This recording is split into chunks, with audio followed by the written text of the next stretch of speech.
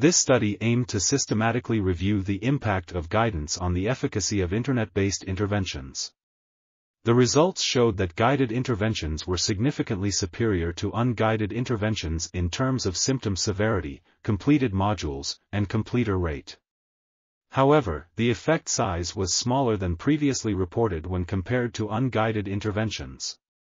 The qualification of e-coaches seemed of minor importance. Methodological limitations need to be considered in interpreting these findings. Overall, the number of studies was small and mainly limited to depression and social phobia, restricting the generalizability of the findings.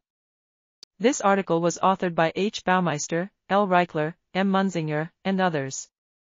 We are RTCLTV, links in the description below.